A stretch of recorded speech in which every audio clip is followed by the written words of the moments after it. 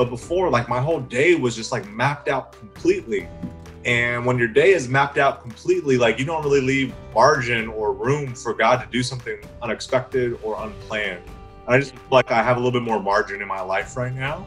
And so something as simple as taking my kids for a little bike ride around the block, every day we're doing that. And every day we're meeting new people, or we're seeing people that we've met and relationships that we've already built.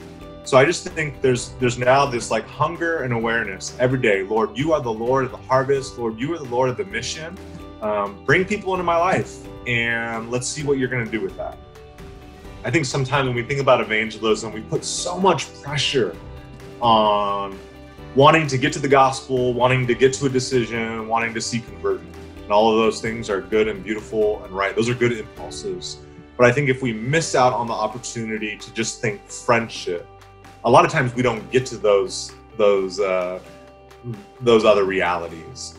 And so as I'm connecting with people, I'm just learning, what does it mean to be a good friend? As simple as that is, I hadn't really thought about that for a long time. And I think, again, being in full-time vocational ministry, I've not had to think about how to build friends with my neighbors as much as I wanted to. So during this season, just think about, what does it mean to be a good friend? How can I help somebody? How can I bless somebody? How can I encourage somebody? How can I serve somebody in an unexpected way?